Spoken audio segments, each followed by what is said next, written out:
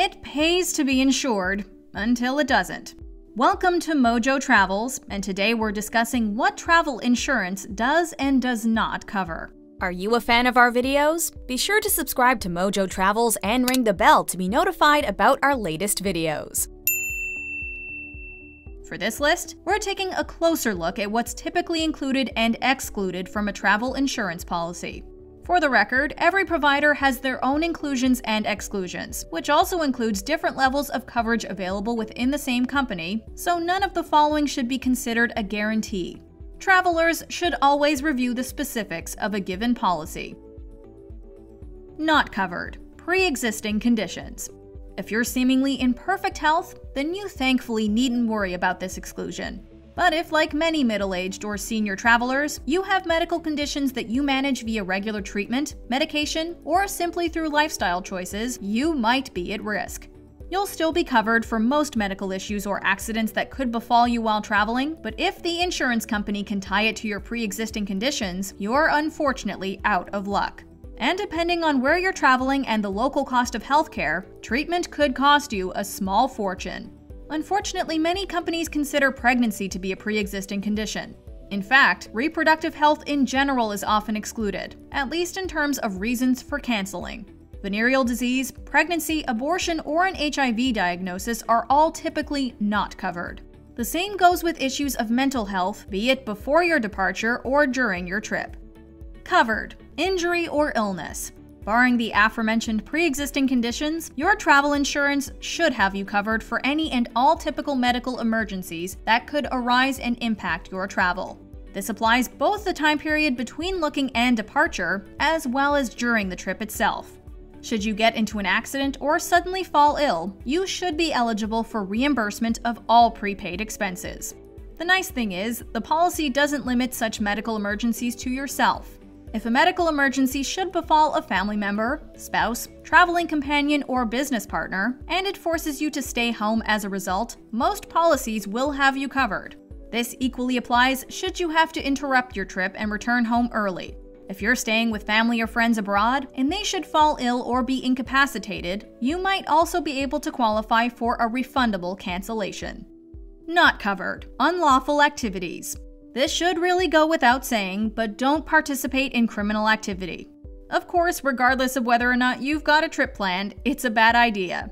If you get yourself arrested in the lead up to your trip and it's stipulated that you can't travel, or you have conflicting court dates, your policy will not reimburse your travel expenses. This equally applies during your trip. Should you get injured or fall ill while doing something illegal, your insurance company can deny your claim. Not only will your medical expenses be your own, but you'll forfeit reimbursement for the losses incurred throughout the remainder of your trip. It's worth noting that you needn't commit a major offense for this exclusion to take effect. Drunk and disorderly can be enough. Furthermore, injuries incurred while intoxicated are typically excluded from emergency medical coverage. Covered: job loss or work-related cancellations. If you lose your job, chances are that you've got bigger concerns than missing out on your trip. That being said, the money that you allocated to travel may suddenly be needed elsewhere in your personal financial planning. Thankfully, almost all insurance providers cover sudden job loss, meaning that you should be able to recoup almost all of the expenses you've paid for to date relating to the trip. By the same token, if things suddenly get crazy busy with work and your boss informs you that you cannot under any circumstances leave on holiday, you will again be covered. Same goes if you're suddenly transferred by your company in a way that interferes with travel. On a different but related note, should you be a business owner and your property be vandalized or robbed, most insurers will recognize this as a justifiable cancellation. Not covered: medical tourism. This could seem like a bit of a niche subset of the travel industry, but you might be surprised. It's estimated that travelers collectively spend anywhere between $45 to $72 billion annually on medically motivated travel. The medical tourism industry as a whole is valued at approximately $439 billion, so yeah, it's big money. But if you're traveling with the intention of seeking medical treatment abroad, conventional travel insurance will not cover you. In fact, even your personal health insurance is unlikely to help in these situations. Electing to undergo medical treatment in a foreign country simply brings with it too high of a risk of affecting your travel plans for any insurance company to justify covering all the bookings you may need to change.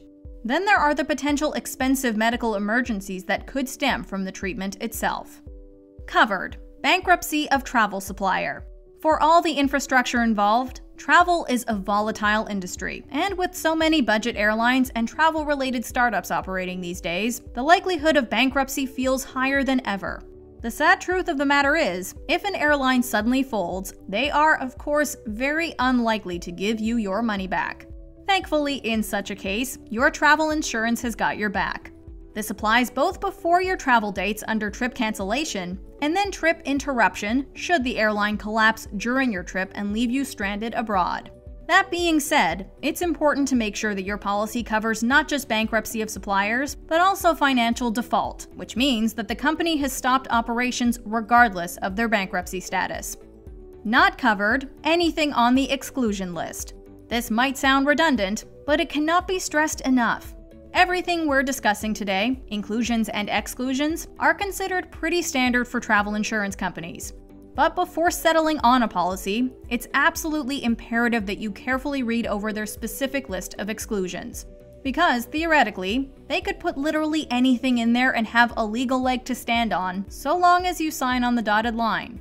Items appearing on exclusion lists can range from bad weather to, say, nuclear contamination. So it's worth reviewing this section of the policy. Extreme sports are typically excluded, as are flights that you've won in a contest or paid for with points, and that's a big one. Insurers will often employ catch-all terms that you need to watch out for. For example, theft coverage might exclude unattended items, which could refer to anything you leave in a rental car. Covered: unrest and upheaval. This is just about the last thing that you want to have to think about when planning a trip, but acts of terrorism are unfortunately a very real concern in the travel industry. Thankfully, should a terrorist attack be carried out in or around one of the destinations you plan to visit during your travels, you're typically covered by insurance. Terrorism is a complicated subject in many ways, and unfortunately this holds true as it applies to travel insurance.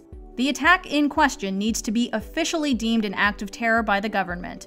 Insurance companies also establish their own respective windows in which the trip and attack must coincide.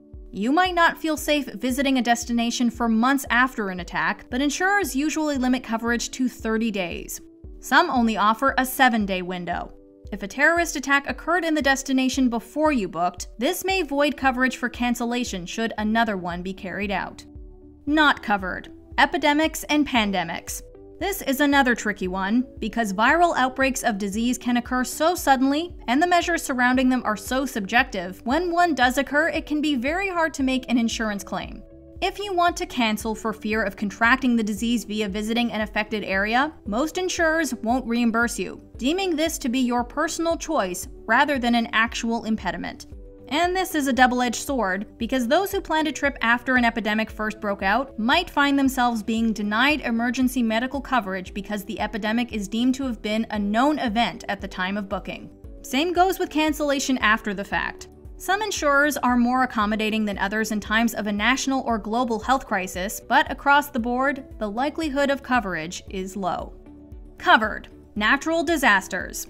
While your travel insurance provider might leave you high and dry in the event of an epidemic, they tend to be quite helpful when a natural disaster strikes. Earthquakes, fires, floods, volcanic eruptions, hurricanes, tsunamis, you're pretty much covered across the board.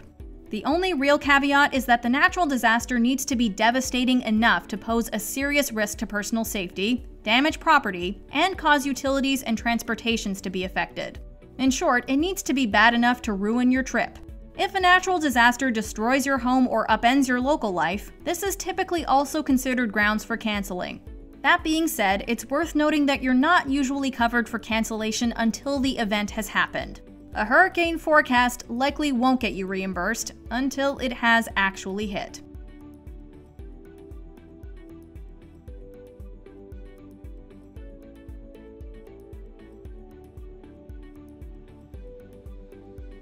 Check out this other recent clip from MojoTravels, and be sure to subscribe and ring the bell to be notified about our latest videos.